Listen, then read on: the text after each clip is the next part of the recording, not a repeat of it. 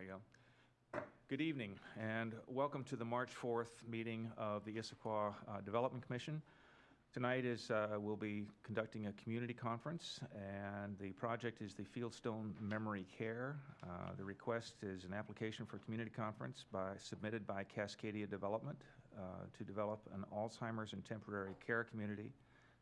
60 units. Out of those 60 units, 52 will be private units. The format for this evening's meeting will be that we'll start off with a review and approval of the minutes from the last one, and then we will have a presentation by the staff, and then you, the applicant, will have an opportunity to make your presentation. We'd appreciate it if anybody that wants to speak when you start, would you identify yourself with your name and your business address, the name of your company and business address. If there are any members of the public that would like to speak about tonight or to ask questions, we'd ask that you sign in there and do the same thing. If you get up to speak in the public section of it, if you'd identify yourself with your name and your address. After the applicant has spoken, we will have an opportunity for individual members of the Development Commission to seek clarification of either the applicants or the staff. And after that, there will be an opportunity for each commissioner to make observations and or recommendations based on the presentations to that point. Okay? So with that, we will go to the minutes. Does anybody have any changes they would like to see in the minutes as they were presented to us? Mr. Chair, one change on the second to last page of the minutes. Under revised condition C-5, the paragraph that starts out moved by Morgan, seconded by Swedberg, it should say the building design shall incorporate architectural treatments reviewed by and acceptable to the City Council to mitigate the blank walls.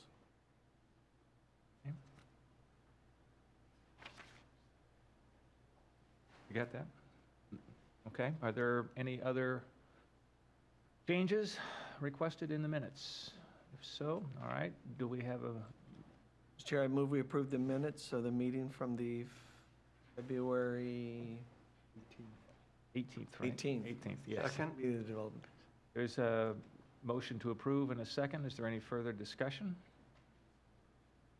And all in favor of approving the minutes as amended signify by saying aye. Aye. Opposed? Okay, motion carries unanimously. We will now have a presentation by the city staff.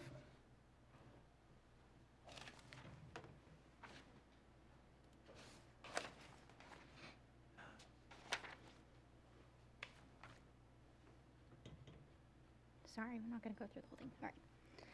Good evening. My name is Jennifer Woods, and I'm a planner in DSD. Good evening to all of you. I don't know if I've met you all. I'll be introducing the application COM 15-00001 Fieldstone Memory Care Community Conference. So I wanted to, given that you've been dealing with a lot of SDPs here lately, I wanted to just bring up the purpose of a community conference, which is to generate discussion, raise issues, and propose creative options relative to the proposed project. In addition, there are some expectations, for the applicant that come out of the community conference. The applicant can expect that the more information provided allows for more input from the commission. Input provided comes before a decision is made, which is very helpful. Inconsistencies with comprehensive plan can be discussed. Creative approaches to constraints on the site can be discussed. Recommended modifications can be discussed. And additional modifications to the proposal will need to be made before the SDP public hearing, which is a good way for the applicant to know what you want to see modifications as it regards the code before you're making a decision about it. So.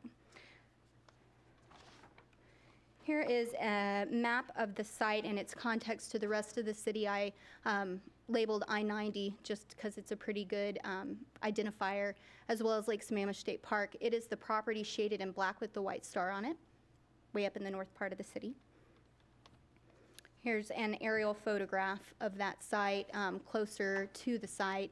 I've labeled Issaquah Highlands, East Lake Sammamish, are the routes to get to Issaquah Highlands, East Lake Sammamish Parkway, and then kind of where it is in context to King County and the city of Sammamish, which is up the road a little bit. Here's a closer aerial photo of the site. You can see it a little better. Here are some photographs of the actual site as I walked it. You can see that the numbers listed correspond to the pictures beside the aerial photograph in the center. And these are just some perspectives from pedestrian places, the sidewalks adjacent to the property. And I'll leave those up for a second if you want to look at them. And I can always go back to this slide if you need me to as well. So about the proposal, the circulation and parking, there is one driveway to the development from southeast Issaquah Falls City Road. There won't be any connection to Highlands Drive. There is, the exact driveway location is, and any channelization requirements as part of this proposal are evaluated during SEPA review and traffic mitigation. The driveway then connects to the parking lot, which then connects to the front of the building, so that's how you get into the site and actually get into the building. There will be a sidewalk planner revision on Issaquah Falls City Road. As of right now, the sidewalk's right next to the street, but the city standard requires that there be a planner in between the sidewalk and the curb. And the internal circulation vehicularly is through the parking lot in the center there. And that's what you see here. The front entrance is starred to the building right here, and I've circled the driveway right here. I also wanted to mention that there is a regional trail. This is the yellow dash line right here on the east side of the property.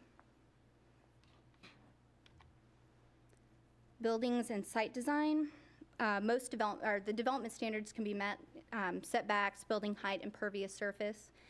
We're at a conceptual phase now, but there will be more detail provided as we go through the development process. But I wanted to clarify that one of the standards that I had pointed out, thank you, Commissioner Morgan, was wrong. And I wanted to go ahead and clarify exactly what the applicant has proposed thus far. I want to clarify too, there's no tree removal in the critical area or its buffer, so we're only talking about tree retention outside those areas. The retention required is 25%, it is 639 inches. They're proposing to retain 1,738 inches, which is a lot. They're meeting that requirement. So they won't need an AAS if they continue to retain this many caliper inches of trees. There is a critical area at the very south of the property here. It's this big round circular thing here. It is a wetland, and there's a buffer to it as well. And the building design and the landscaping, we're reviewing against the green sheets, so they will need to meet the provisions of the green sheets as well. And I'm here for any questions about process. The applicant also has a presentation that I'll get ready to go. So if you want to come up and present.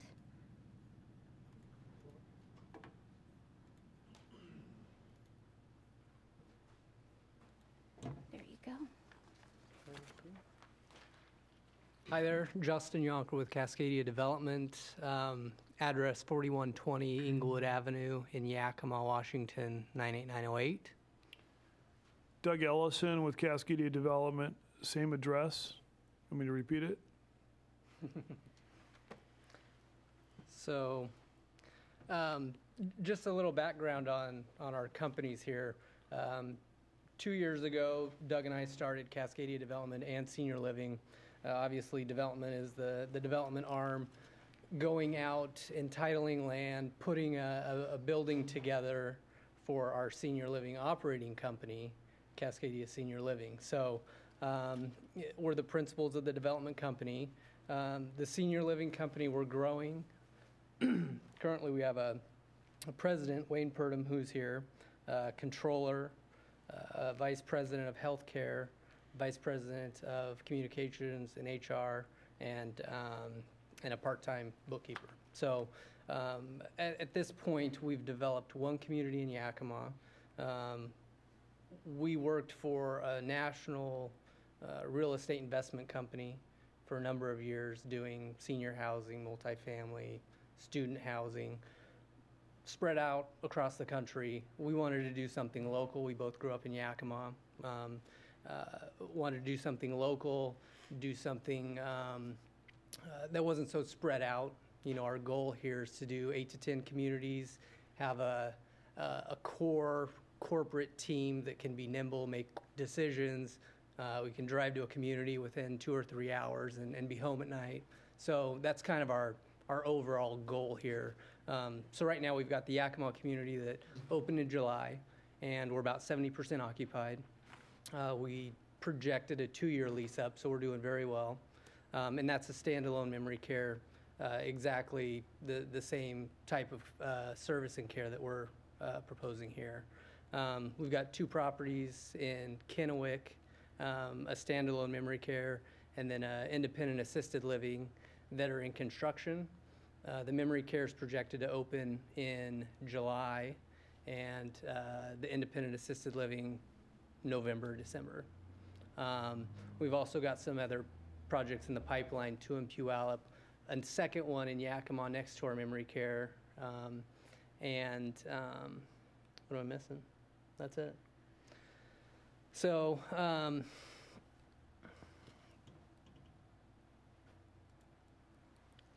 yeah, the history of this project, we put this land under contract in August of 2013, so we've been at this site for a long time. Our initial meeting with the city triggered this archaeological survey, and so, you know, we've been at that since the beginning. Got the survey done because there's another site nearby that came up when I think they cut that road in. So it qualified as a national site. We ended up working with the state to get a permit and do, you know, just kind of follow the process. There's this DAP permit that went in and did further investigation to try and identify who was there, when they were there, what they were doing there, mainly because of that wetlands area and a trail from the sea to the eastern Washington. It was kind of a main route for a lot of tribes. So we've been, you know, basically last week we got the final report, and where we ended up is we did data recovery where we were going, where we're projecting our deepest excavation at the site to be. SWCA was the consultant. They went in, mined a lot of material. It was a lot of fire modified rock. We had 1 arrowhead, and that's really about it. So it wasn't anything too exciting. I know they were expecting more. But the landowner has actually requested that goes back to the Snoqualmie tribe.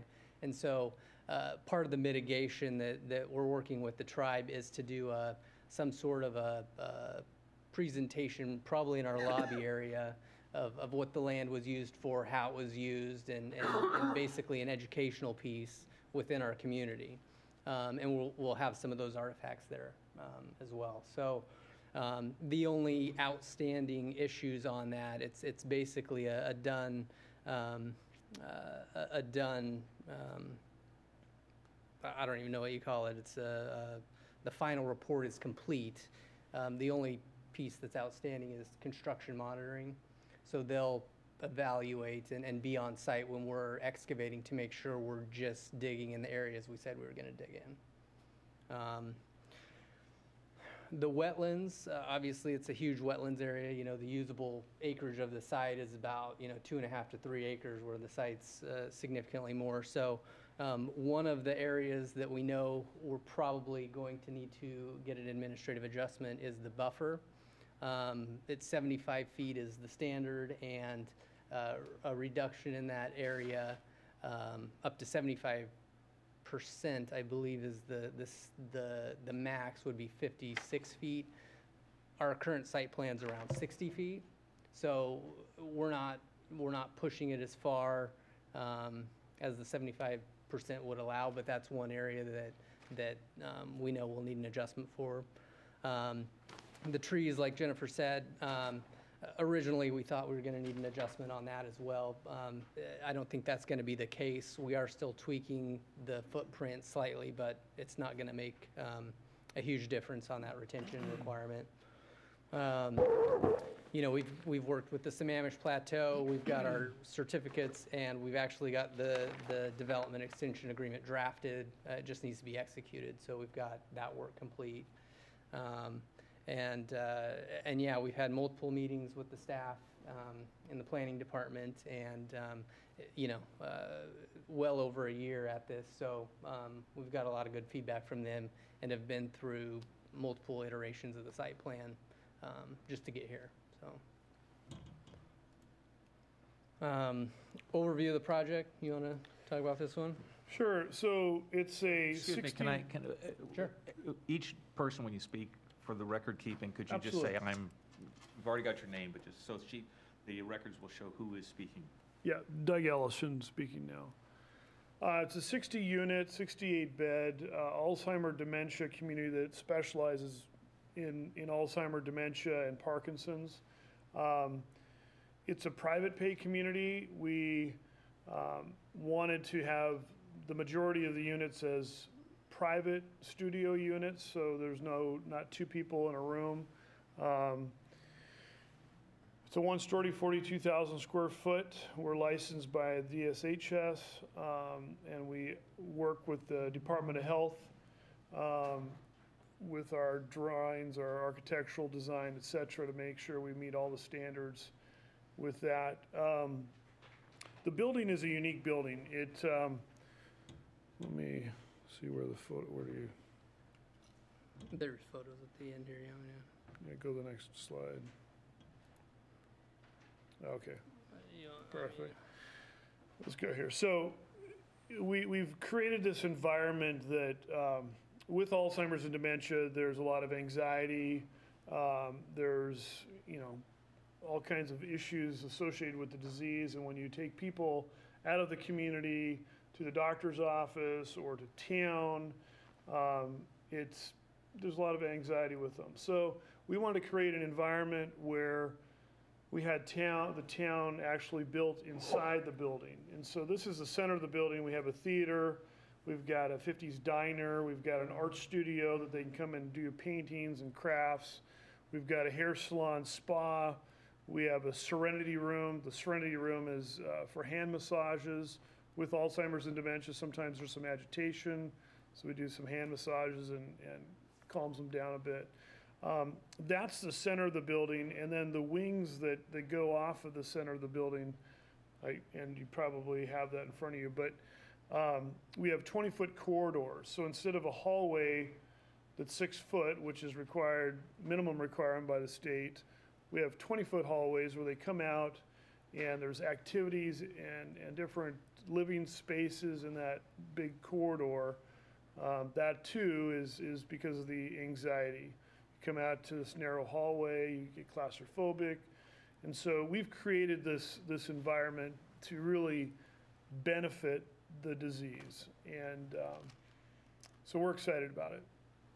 And on the living areas, there's a great room, dining, living room with a fireplace, a solarium, kind of a sunroom area.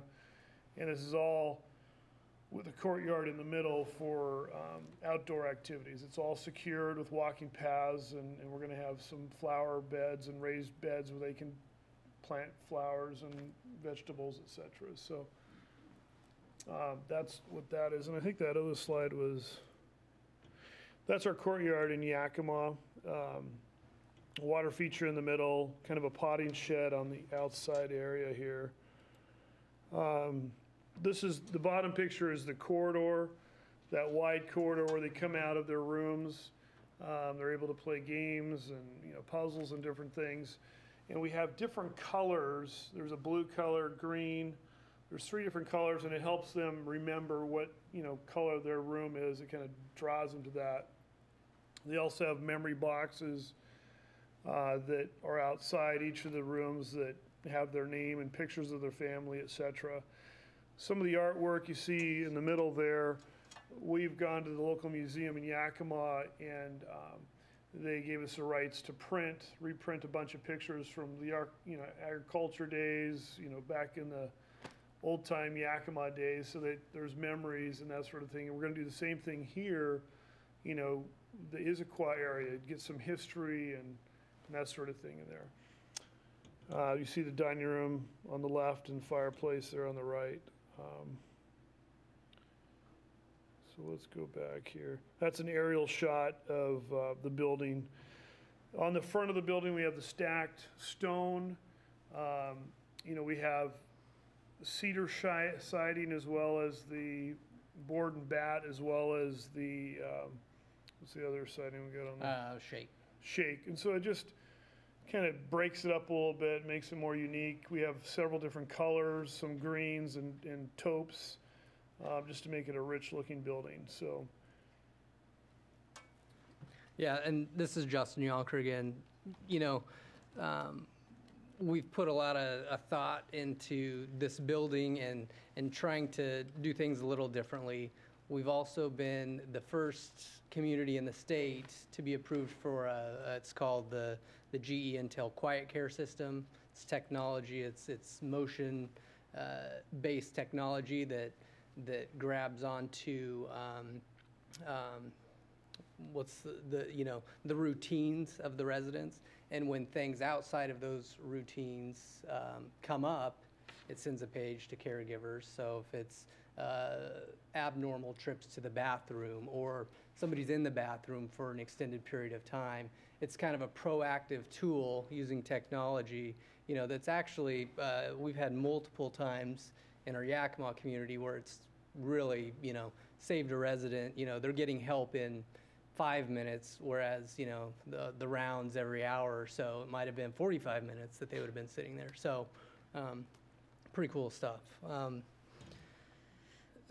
That's an overview here. And then, kind of just our typical staff, we'll have an executive director that oversees everything, director of community relations, which is the sales and marketing piece, an office manager, the director of nursing. Obviously, the healthcare component is the biggest component. Most of our staff are caregivers, so that's a key role.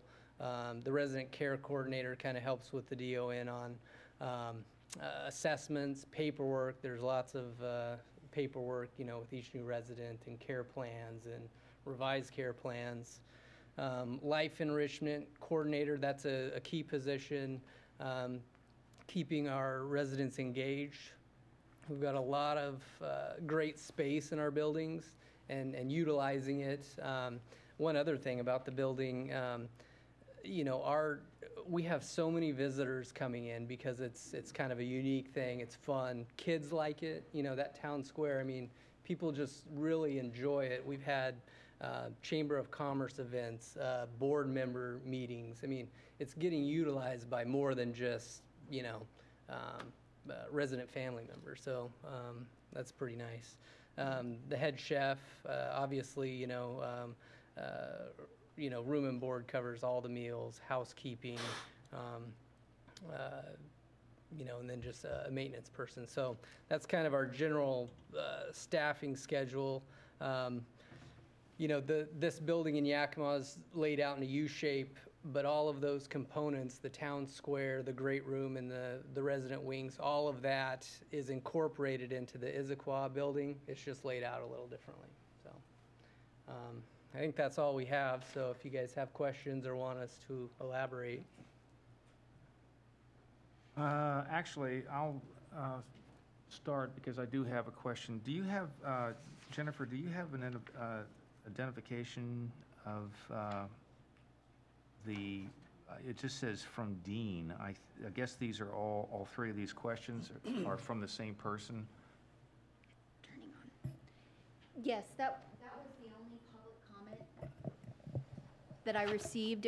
I received it via email, and it was anonymous with the exception of the email address. Okay. So it'd be hard to just hit reply, right? But I do, I wanted the first issue that he brings up, or she brings up, the ponds feed into Issaquah Creek. And I know there's extensive material in here about the wetlands and where the water goes and the plans to retain stormwater runoff. But could you go over those a little bit, please, for us? And then also specifically the concern that was expressed by this member of the public that wetland area drains into Issaquah Creek, and eventually, and there is a concern about any pollutants that might get into the wetland area. Sure. Don, would you mind addressing these? Sure.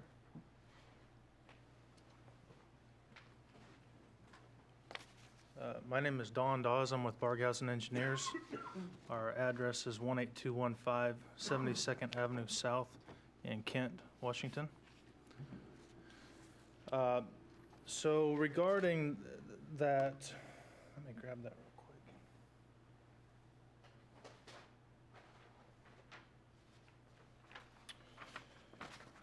Regarding that question about the water quality,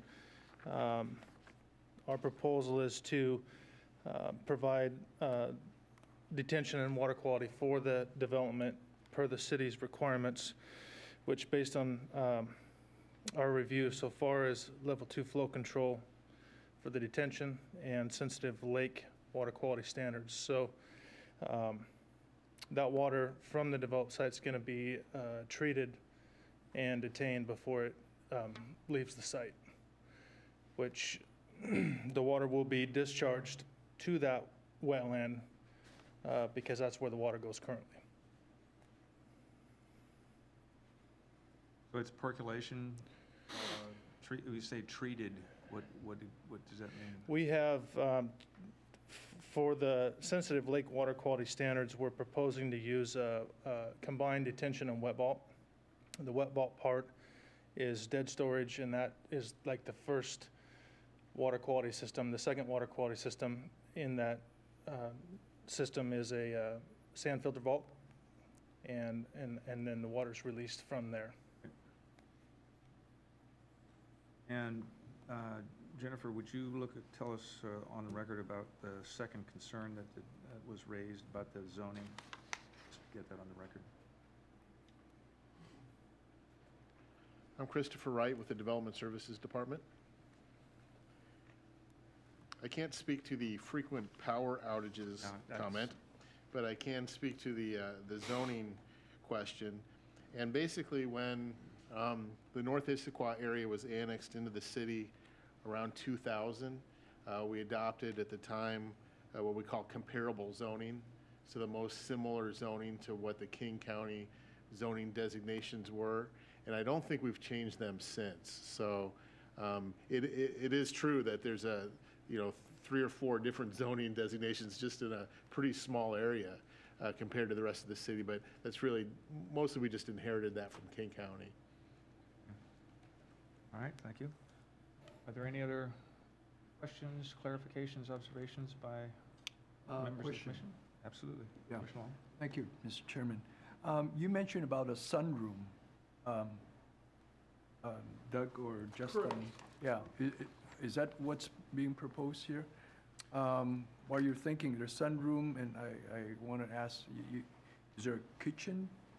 And then how's your supply going to route into the facility, traffic-wise? So the sunroom is really larger glass windows. There's no sunroof area at all, no glass on the roof. But it's just kind of a little sitting area with wicker furniture off the courtyard. We just call it the solarium kind of sunroom. It's not necessarily all glass with sun coming through. Do you have that in the plan right now? Yes. Oh. Yeah, it's, oh,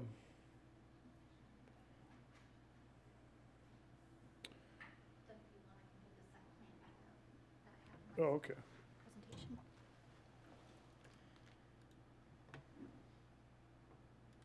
I don't know if it'll help, but I think it will.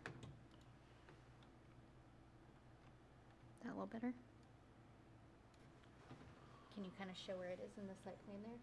Yeah, so can you, how do I, oh, the arrow here. Can you see the arrow here? So this is the great room here where the dining room is, and it's just this little L-shaped room right here that's just kind of tucked away here. That's glass in front. It overlooks the courtyard. Wicker furniture, just kind of different style. That's what we call our sunroom. It's not glass enclosed sunroom so much, but it lets more light in, and it's right off the courtyard. Okay. Does that answer your question? Yeah, I couldn't, I was having the same problems you have, trying to locate the sunroom. So this is an interior sunroom, looks like. Correct. It's just inside the building. Oh, just a room with a lot of glass, Correct. window. Uh-huh. Correct. Um, And then your second question, I'm sorry? The kitchen, how do you function?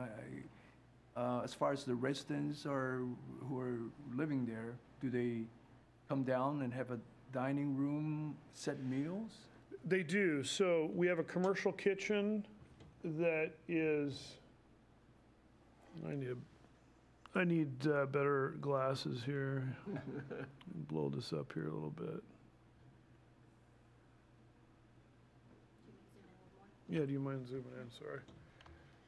We have a commercial kitchen that cooks all the meals every day. We have two little kitchenettes that are in the great rooms, and I'll point them out here.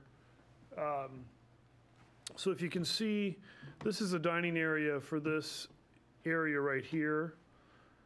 It looks like a little island right here. There's a little kitchenette right there where the caregivers, life enrichment coordinators, et cetera, can have the residents come in and bake cookies and that sort of thing. There's an oven and not a stove top, but an oven and a microwave there, which is on an emergency shut-off switch.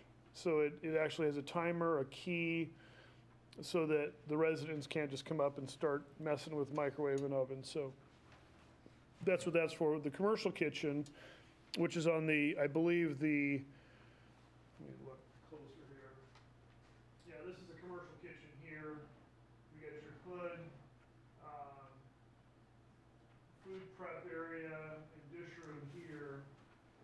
That kitchen is state of the art, has everything, doesn't have a walk-in cooler, but it has the true 3-door fridges and freezers and everything a kitchen would need. So all the meals are prepared there, 3 meals a day. We also have sandwiches and snacks and treats and yogurts, et cetera, that is available to residents 24/7, because with Alzheimer's and dementia, you don't always get up at 7 o'clock and have breakfast at a normal time. So we provide meals 24/7, essentially. So. And I guess the reason why I'm going through this is that, I want to understand how you operate. Sure. You have 60 residents. Correct. Okay. You provide meals. The earlier area that you were pointing, I take it it's a snack area, 24-hour snack. It's Correct. not a sit-down meal. Correct. Whereas So the kitchen will provide hot meals, breakfast, lunch, and dinner. Correct. So do you have a dining room for the 60 residents? We have 2 dining rooms. Okay. So what we have, this wing here has its own dining room and great room. So this would be the sunroom I was talking about. Oh, I'm sorry. So, does this have a pointer on it? So both wings have their own dining room, kitchenette, great room, living room with a fireplace, and solarium. And so 30 of the residents would be on one side and 30 on the other. So there are 2 separate dining rooms that we hot cart food from the main kitchen area to those, and the caregivers serve all the residents 3 meals a day. Okay. And so if a resident gets up at 10 o'clock in the morning and wants breakfast, we have breakfast available for them. And we have snacks at midnight if they get up at midnight, because a lot of times they don't sleep at night too. So we want to provide them food and nourishment 24/7. Okay. That kind of shows you the dining room there, yeah. Yeah. And this is Justin Yonker. That it's really trying to create a residential home-like feel with the great room. An open concept home where you've got your dining, your living room, and your kitchen all in one spot. Yeah. So then my next question is, how do you come in with your supply route, and how do you process the food, and how do you dispose of your garbage? Where's your garbage dumpster located, and how's the garbage truck coming in to take care of your garbage? Yeah, this is Justin again. Right now, here, the kitchen's located here. We've got a service truck stall here, and dumpster, I believe, is proposed over here. So it's all in this area, right here, nearest to that kitchen entrance door. Yeah, like US Foods will deliver food daily or whenever we order it. They'll go right through the service door, and then our garbage, we recycle cardboard and do as much recycling as we can, and then there'll be a garbage dumpster there. So that would be your service entrance, exit, access courtyard, sounds like. Right. Like that area would be your This service area. area. Right. Okay, and Correct. your dumpster. I have You my got the own. pointer. $20, I'll let you use it. Don't you have one over there? Yeah. So, yeah, that's something I guess would be nice to know where it's located, how the truck comes in, process all the food in and out, and then the view that's going to affect the neighbors. Yeah, and so it's obviously on this side of the building, which this whole side, no neighbors can see it. So, again, this is Doug. That area, So that area. the side closest to the road, of course, will just be entry into the building, and obviously landscaping will be beautiful. And this is Justin. So along this, we've got our kitchen here. We've relocated a few common area rooms. We actually have an exam room, our laundry facility, the med storage. So it's rooms that aren't resident rooms, and so you don't have a resident room that's looking right out at the service. That actually is how it's done in Yakima, and it's not ideal. So we changed that with this floor plan. Thank you, Mr. Chairman. Any other questions? Well, the west of Issaquah Falls City Road on that intersection is a fairly large condominium complex or townhouse complex, and I was just wondering about the architectural concern of looking at some kind of uniformity or consistency with that, or it sounds like it was being designed as a fairly independent, standalone kind of thing. Are you thinking of it, have you looked at across the street, I guess is my question. We have. So in terms of our design, we have little bump outs, different roof lines on that side, and this is Doug again, I'm sorry, that really break up that side of the building so it's not just one long nursing home looking feel, if you will, with the stacked stone and different sidings with different colors to really dress it up. So it'll look a lot nicer than across the street. So. And this is Justin. I believe they've got a fence all the way along that area, which, I mean, I don't know. We're going to be right up against there and have it landscaped up into the sidewalk, so it's going to be very presentable, more than a white fence anyway. So, were you wanting something that was compatible with a neighboring property, or just wondering? Just concerned that you were looking, Yeah. It wasn't obvious. It sounds like you are. I appreciate it. And we've talked with the planning department also that, doing something with that corner, because that's a heavily trafficked corner, a lot of, traffic coming into the Highlands and into Issaquah. And so doing something a little bit special there just because of that. If I follow up on that question, on the, because Jennifer, you had made a mention, I think, in the report about one of the elevations needing some more fenestration. Is it that, I'm thinking right, is it that northwest side along Issaquah Falls City Road you're thinking about? Yes, it was, and it comes down to the final product. When we get to SDP, what is the product that they're showing us, and if there is more modulation required, if it requires some landscape texturing, something like that, we'll look at it at that time. But yeah, it may need some more. Okay. I wondered if you could actually pull up the elevation on the screen just so we can. Let's see. It's on our pictures. We That's have what I'm it in that thinking. I want to make sure that's the one. That's yours, yeah. Or was it the single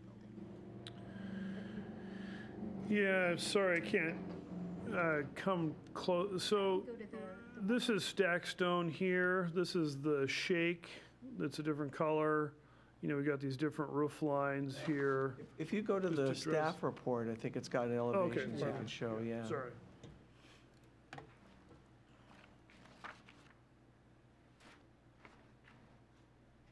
Yep. There we go. Perfect. Yeah, so there's our rendering, and then, is this one better? Is that what you want to look at? Is that, so at the lower, at elevation on the left side on the lower elevation shot? Here. Not there, but just to the right of it in the drawing, right Okay. there. There you go. Is Yeah. that the one you were talking about, Jennifer? No, this No. this is facing the parking lot, Okay. right here. It Right. would be the extension of that elevation. It's that elevation that has the windows but you think it's not enough breaking it up? We didn't see the modulation, so we Gotcha. couldn't see how far the bump outs were. and Oh, that's why right. It was more of a, if we get to the point where we need to modulate more, add some more facade treatment to that elevation, we may need to, but based on mic's- more. Thank you, I'm sorry. We may require more. We didn't have the actual modulation counts and didn't know how much it Information, was, right? So it was more of an FYI. If we need to, we can condition this for more articulation later. But it just depends on what they come out with in their final product. Gotcha. Okay, thank you. If I can follow up on Commissioner Morgan's question, on the architectural drawings that we got, the drawings that are titled courtyard elevation details, and I think it's the next one down or one or two there. Okay, yep, right there. Okay, the Okay. bottom one, the bottom right. Jennifer, that wall on the left of that structure is kind of striking because there's a lot of wall there. Yeah. Now,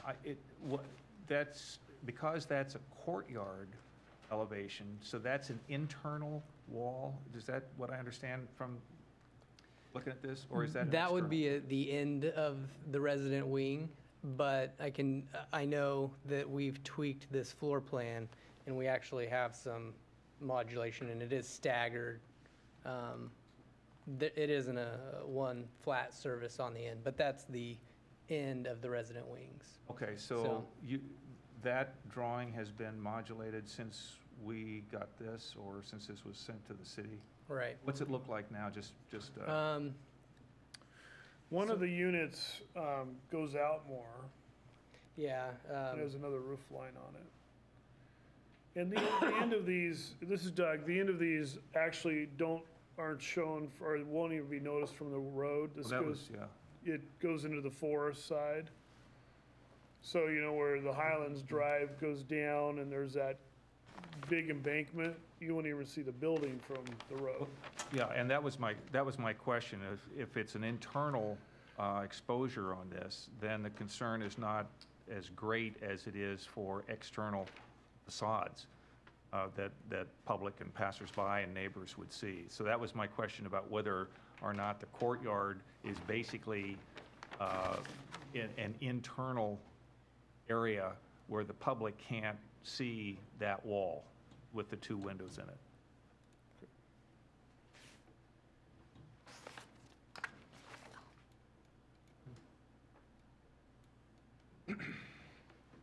So the wall they're discussing is, I'm going to run over to the screen because I don't have a pointer. Right here? Okay.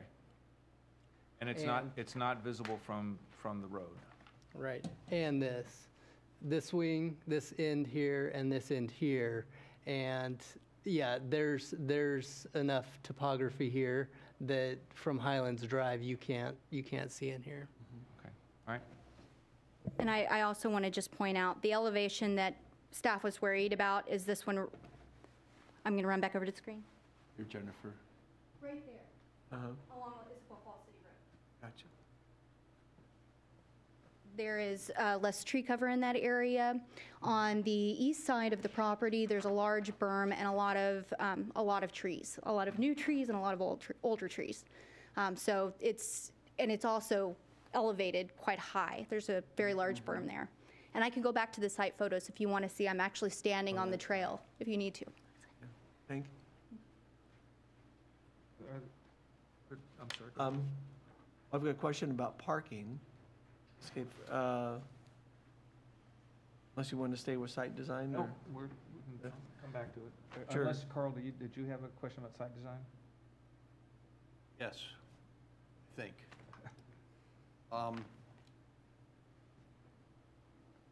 The fire access, have you guys, there's an awful lot of it's talked about here about computer model will have to be done. Turn radius, we're required to meet fire code, perimeter walkway. Does all that stuff meet already? Have you done this so that fire trucks will be able to get in there and get around, and does it already meet the requirements? Yeah, so Mark Lawrence was in 2 of our meetings, so he's provided a lot of feedback. This is a 90-degree, I believe it's called the 90-degree radius here, which is one of the fire apparatus standards. You know, you got your hammerheads and all of that. So that is the 90-degree turnaround. And then we've got what he's proposed is walkways around the entire community if it's not within 150 feet of the truck, with knock boxes and a tie-in so they can just, you know, carry their hoses around and tie right into the fire line. Okay. And I'll ask Jennifer, I got very confused over the tree preservation paragraph, and I'm still confused. Page 7 of 9, you talk about the 30% of the total caliper significant trees is retained, according to the Tree and Preservation Code, 30%. And then in the next page, it says 25%. Are required to retain 25%. And then the numbers, none of those numbers added up to me. So I just ignore all that and everything's fine with the trees? Yes. Yes, Okay. sir. I did make, in my presentation, I tried to clarify a little bit, but the short of the long is that they very much meet the tree retention requirements. Okay, thank you. So the parking question, I have first for Jennifer, a question on, it says that there's 44 stalls required, and they're providing 44, but then there's a comment that says, additionally, more parking stalls may be required than shown in order to meet the code provisions for minimum parking. And I didn't understand, because it sounded like we said they're meeting code, but more may be needed to meet code. So parking provisions are based on employees at the max shift and on the number of units provided. And so if any of those numbers change by the time we get to SDP, the parking okay. numbers may also change. So while I say it meets the requirements, we don't necessarily know that until we get to the decision-making period. Okay, great, thank you. Then a question for the applicant, I guess your experience, from what it sounds like you've provided exactly enough for the minimum. What's your experience with parking at your Yakima facility? Well, I guess you're not at 100% yet, but I guess what's your feeling about the 44 being required? Is that more than enough, sort of right at enough? Or? Yeah, this is Justin. So we've got 48 on our current site plan with small tweaks, but obviously none of our residents drive. So we're talking about staff, visitors, and then the occasional service. So of any multifamily type building, memory care has the least amount of traffic. The good thing that we have lots of visitors. I think we'll use the parking spaces, but we went through our staffing model in detail at stabilization with the standard of 1 parking space for every 2 units, and that's where we got the 44. It just so happened that it ended up, because we're utilizing this space to the max. Do you think it'll be an adequate number then? Yeah, you know, another thing that we've talked about, the transit center down the road, you know, our largest staff population is caregivers. They don't make a ton of money. This is you know, anywhere from $10 to $15 job. They probably don't live in the Highlands. And so having that just down the road is going to be a huge benefit from a staffing perspective because it's convenient. You know, we've got a community bus. We will have a community bus, which even on staff changes could provide transportation from the transit station if they don't want to walk. So we've thought about that aspect of it as well. And you've got a bus stop at the other side of the street, the intersection too. So. Yeah, so the transit to this location is really good. Great. Okay, thank you. Then the other question I had to do with access to Issaquah Falls City Road. As you mentioned, it's a very busy road, especially at rush hour, fairly high traffic volumes. It couldn't tell from the site plans, but just from the location, it didn't seem like the driveways would line up between the condo complex and this project. And I wondered if you've looked at any traffic models. Would you have to do a right-in, right-out only, or just your sort of thoughts on that? Yeah, I think we are doing a right-in, right-out only. Oh, okay.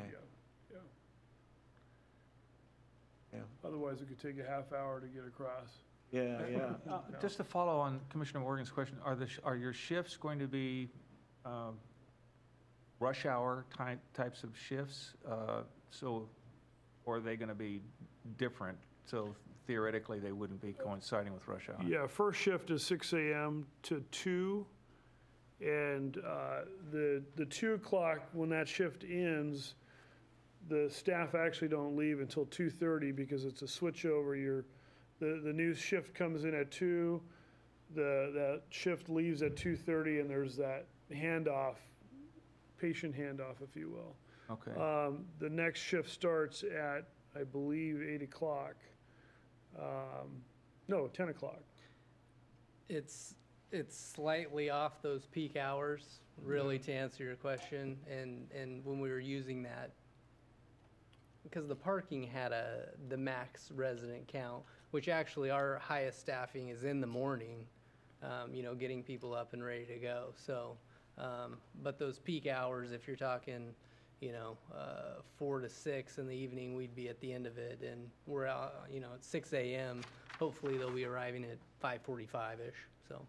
So the right-in, right-out, I just want to make sure I understand. The right-in, the traffic would be coming to the northeast from the southwest on Falls City Road, right turn into the facility. Any traffic exiting the facility onto Issaquah Falls City Road, which is the only way in and out, right? There's one egress,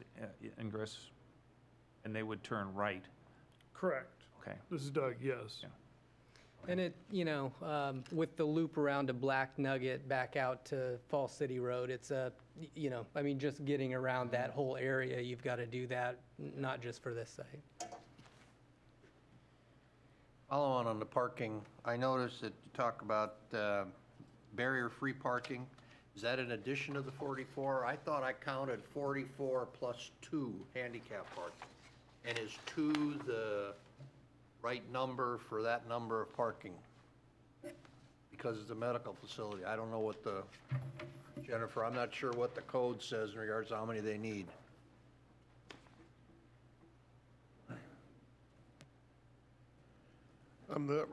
When we calculate the number of required stalls, the handicap stalls are counted in that.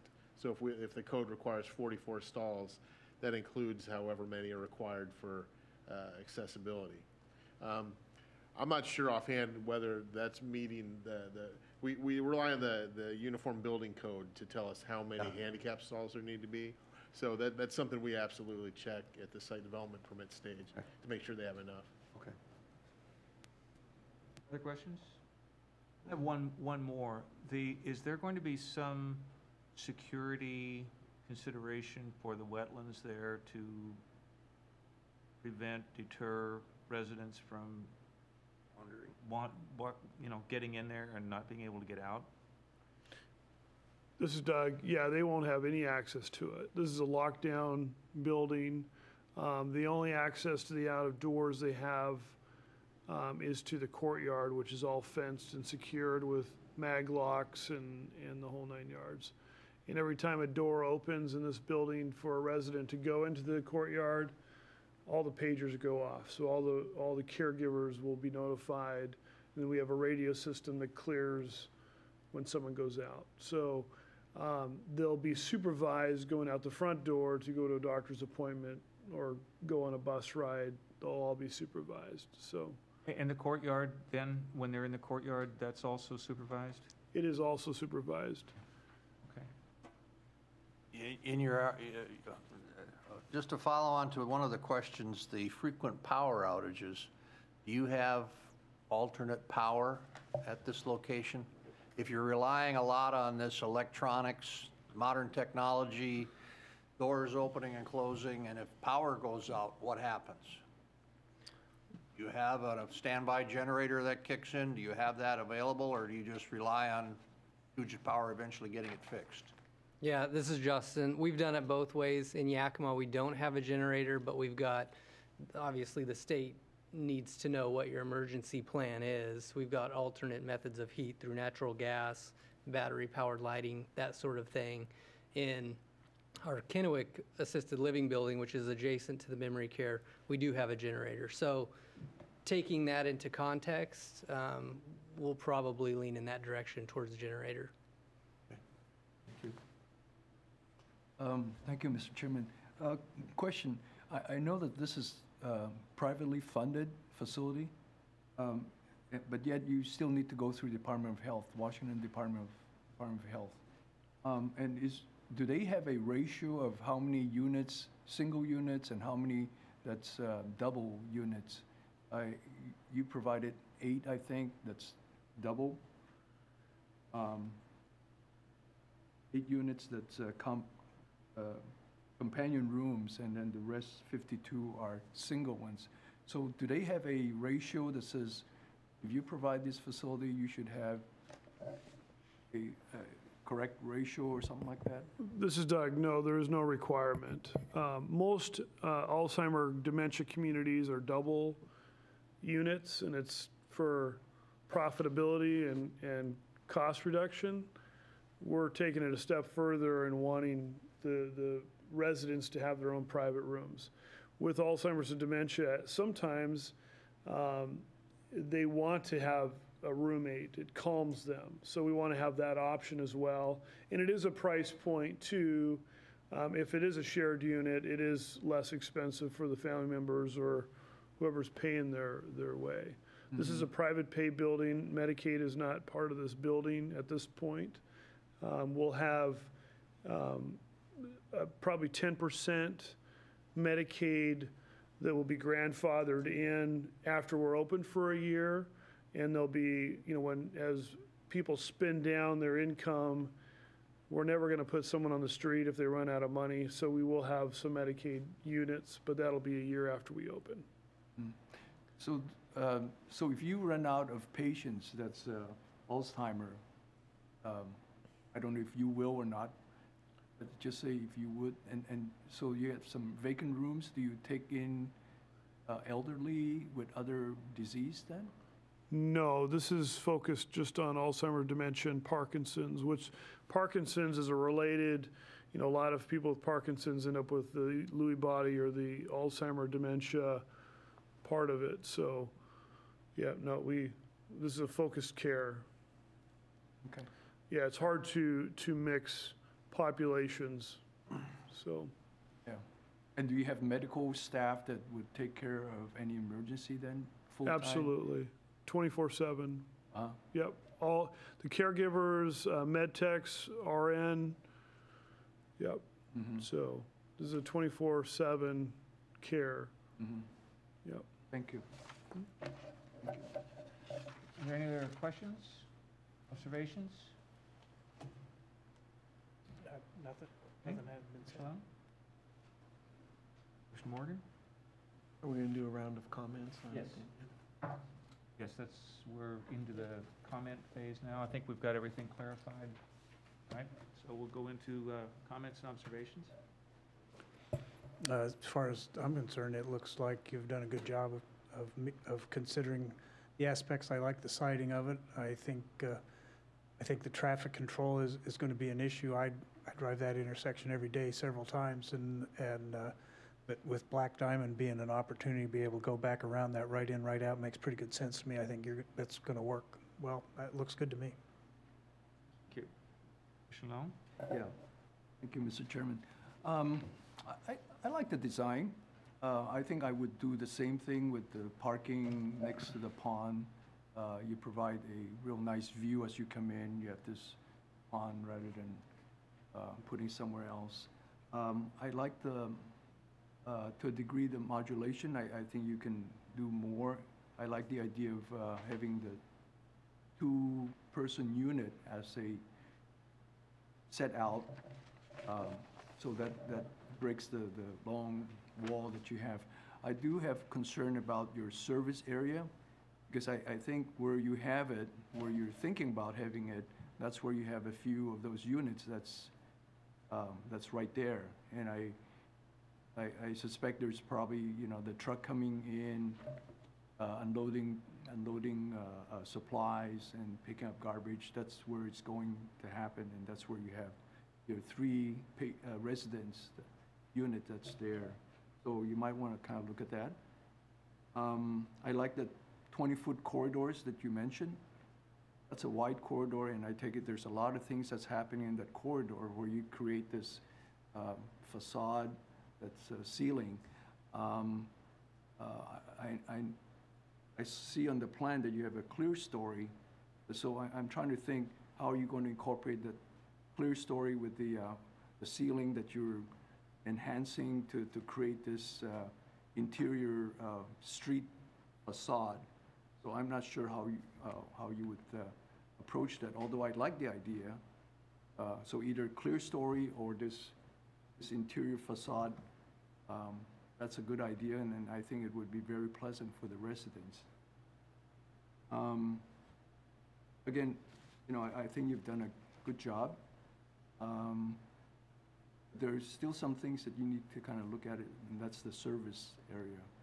And then the sunroom, I'm kind of surprised that you call interior room a sunroom. To me, a sunroom is something that's exposed to the outside, where it sounded like it's an interior room with a lot of windows, interior windows, and you call that a sunroom. I would call it a library or reading room or something instead of a sunroom. But the thought of a sunroom is probably good for patients, the well-being of the patients, being outside, looking out in the courtyard. And if you can create something nice in that courtyard, that would be very ideal for the residents, for the well-being. And you probably have some activities there that help the residents in that courtyard. That would be good. And something directly that leads them out into the courtyard. But overall, I think it's a good design. Thank you. Morgan? Well, first of all, thank you very much for coming in and for your presentation. We greatly appreciate it, and appreciate all the process you've been going through in the explanation of the archaeological digs. I didn't realize you'd have to do that much. I think you've got a very nice-looking project. It seems like an excellent fit for this site, which is a fairly difficult island of a piece of property to work with. So I think it's a great fit, and I very much like your building design, the materials you've used, the modulations. I drive this road every day. I don't think you need to be concerned about trying to match the design of the condos across the street. It's a good distance. There is a wall there, as you've mentioned, and I don't think this building has to perfectly match that anyway. So I think you've come up with an attractive building, and I agree with staff's comments about what sounds like we'll just find more detail in some of that modulation, but I think it's all looking very good. My main concern would be the access, actually probably off of Issaquah Falls City Road. I think people coming on to Issaquah Falls City Road, taking a right, can time things well enough. My concern would be people that are turning on Issaquah Falls City Road, and somebody 2 cars back that doesn't see a signal that's going 40 miles an hour and didn't realize the car 2 cars ahead was going to stop and take a 90-degree turn in. So anything you can do in engineering that, whether it's more of a curved entry into the site, or if there's a way to get a deceleration lane or something like that, just hopefully to prevent some of those rear-end accidents that might happen.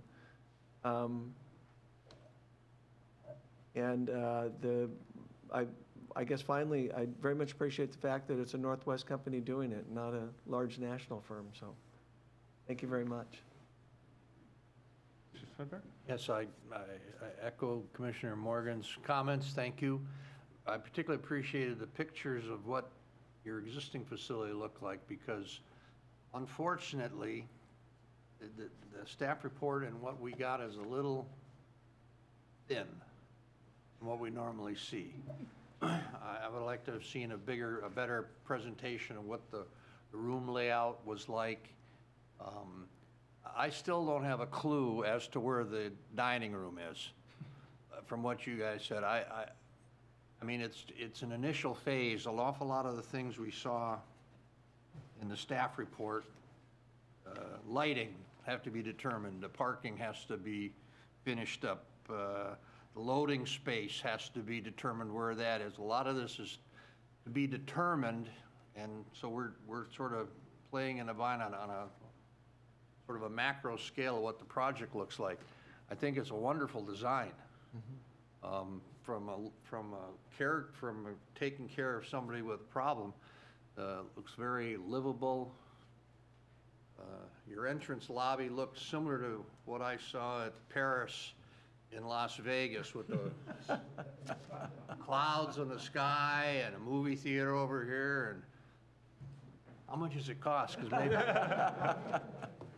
anyway, I thought it was a great job, and I think it's a good project for that site, particularly when you consider what you're going to have to do to adjust for the wetland area. I think you're maximizing the particular piece of property about the best you can. Thank you. Thank you. I also agree with all the comments that have been made. I think this is a very appropriate siting or use of the site, particularly with the wetland area. And I do have one question, and just a clarification I should have brought up earlier, but for traffic that is heading northeast to southeast on Falls City Road, in other words, towards town, what's to preclude them from trying to make a left-hand turn into the facility? In other words, cut across oncoming traffic. Let's look at the road. So you'll notice there's a turn lane here. And this is just the existing conditions. This is not what's going to be required in terms of improvements. So this is just existing conditions.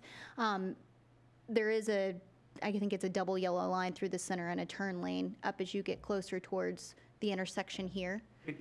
Jennifer, can you show approximately where the entrance is going to be? Or can somebody, please? So what you're saying is they can't make a legal left turn across that? I think they're going to be constrained by the double left turn lane to go on Pine Lake Road. Okay. Which So starts it really goes back pretty far. right, and Almost. around the southeast right there is about where it starts. Okay. All right, well, that was my concern, that it might be called a right in and right out, but people might still try to make a left-hand turn in there, and that's as has been noted, it's a very busy road.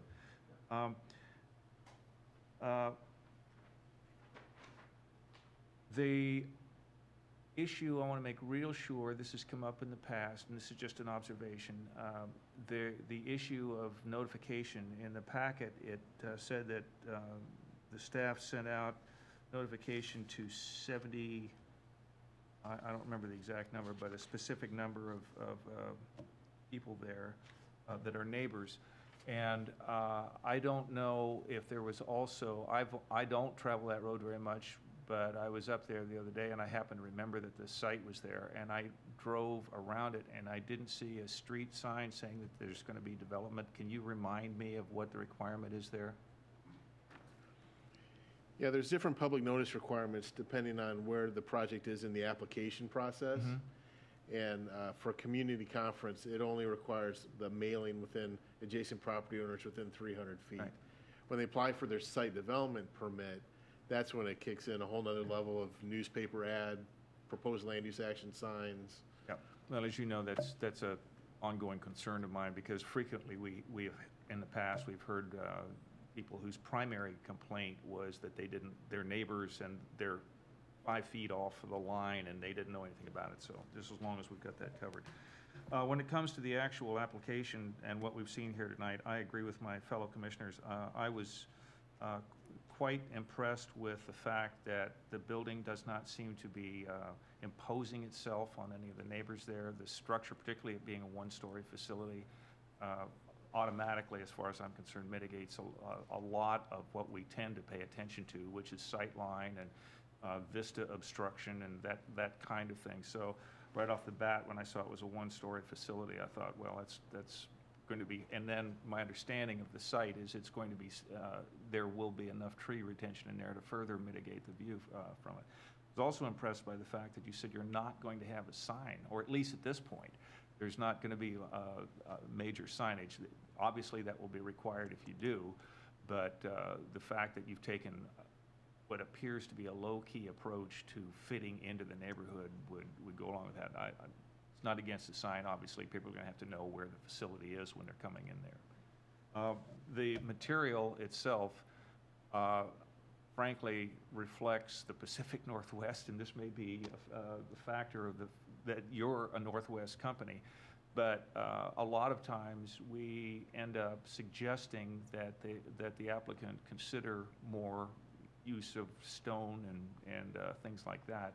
So the fact that you've come in with that is nice. It fits in kind of our vision of what we'd like to see up there. So all in all, I think the concerns that the commission has had have been answered by both the staff and the applicant. I very much appreciate your coming in and giving us the presentation and the level of detail and willingness to answer the questions that you have. And at that, if there are no more observations or questions, and there were no members of the public here tonight, so Jennifer, just on what is the process for you, for staff to, do you hit reply to that automatically and report to this person what was said? I mean, normally they're here and they, hear what their concerns, how their concerns were addressed, so. When the person emailed me, I responded via email letting that person know that I would be passing this information on to the commission, making sure that it became an attachment to the staff report. So that person knows that my intention was to bring it forward. I'm happy to respond to him. That's not necessary. Or her. The primary thing, as far as I know, is that we want any member of the public that goes to the trouble of expressing a concern or an issue or an observation, that they understand that it was brought to the commissioner's attention. Okay. All right. Mr. Chair, I wonder if the applicant would have any questions of us for any clarification. Good point. Anything that you need from the Development Commission in terms of clarification for maybe why we ask certain questions? I don't think so. Thanks for your time as well. All right. Well, What's- you guys did the Highlands, that is impressive. Well, I'd like to take credit for that, but it wasn't us. There is, in Issaquah, there is an Urban Village Development Commission that was chartered several years ago specifically to look at that type of development that was, it's obviously clearly defined, and there are two, it's Talus and the Highlands, there are two of urban villages in Issaquah now, and the Highlands is the larger of the two. The other one is on State Road 900 between us and Renton, but that's a separate commission, and that their work has been nationally recognized too on a number of occasions. All right. All right. Well, with that, if there being no more comment, again, we thank you very much for your concern and for your presentation, and we understand that you're going to be working with the city, with the staff a lot more, and we'll look forward to seeing what comes out of this. With that, we'll declare the meeting adjourned. Thank you.